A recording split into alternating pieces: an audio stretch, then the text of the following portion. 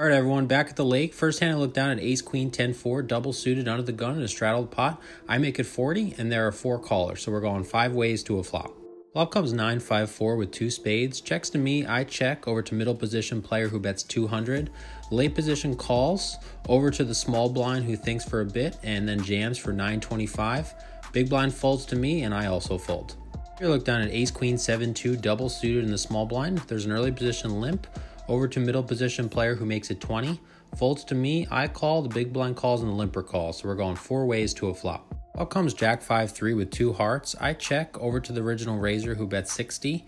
Back to me, I check raise to 200. Folds back to him. He doesn't think too long before shoving. And of course I make the call. So we're going heads up to a run out. Turn gives us some additional equity with the 10. River looks to be a pretty good card for us in a 4, and my opponent turns over his hand. He has queen 9 5-5, so he flopped a set with hearts, and we're going to take it down here with the wheel. Here, look down at ace queen 10-10, single suited under the gun in a straddled pot. I limp over to the small blind who calls, big blind also calls, straddler check, so we're going 4 ways to a flop. Flop comes 8-8-5 rainbow, action checks through, so still going 4 ways to a turn. Turn brings the 3 of diamonds, bringing in the backdoor flush draw. Small blind bets 25, big blind calls, straddler folds to me, and I make the call. So we're going 3 ways to a river. River does bring in the flush with the 6 of diamonds. Small blind checks over to the big blind who bets 100. And over to me, it's definitely too good, I believe, to fold. So I make the call, and the small blind thinks for a bit before folding. The big blind shows his hand. He has 4-2 for the rivered straight, and I turn my hand over, and he mucks his other 2 cards. So we're taking it down here.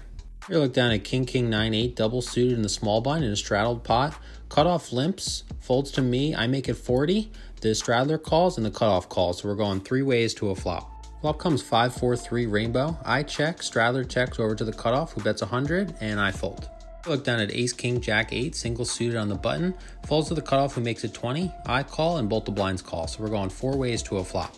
Up comes king, queen, jack, rainbow, checks to the original raiser who bets 40. I call and both the blinds call, so still going 4 ways to a turn.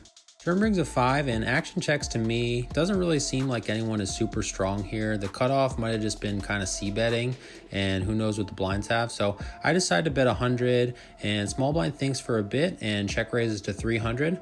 Both players fold to me, and this is the player that actually folded the queen high wrap with the queen high flush draw a couple videos ago. So he's a pretty tight, solid player. I don't see him doing this with anything worse than 10-9, so I also decide to fold.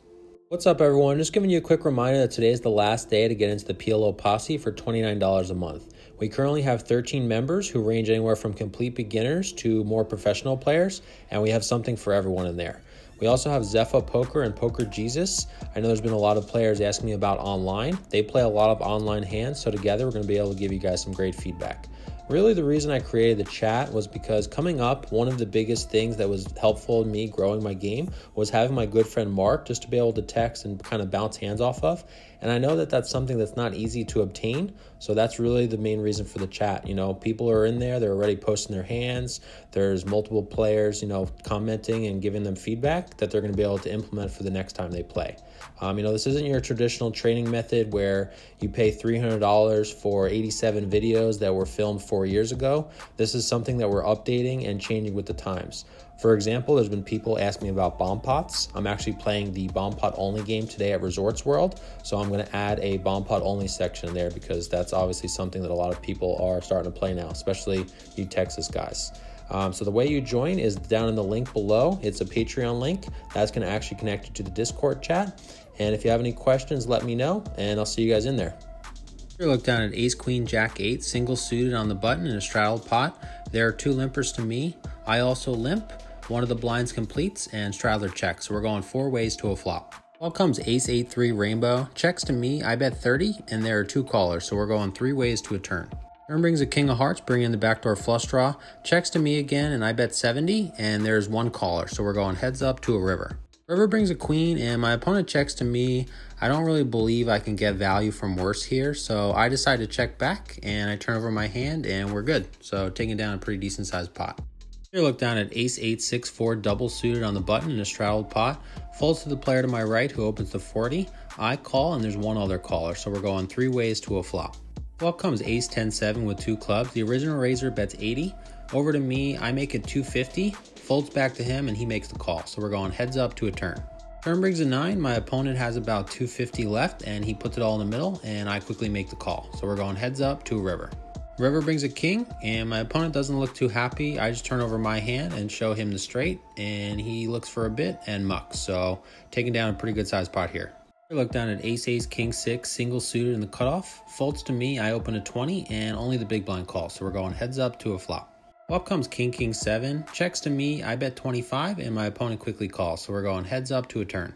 Turn brings another 7 and the 7 of diamonds, bringing in the backdoor flush draw. My opponent checks to me again, and I should still have the best hand here, so I bet 55, and he quickly makes the call. So still heads up to a river.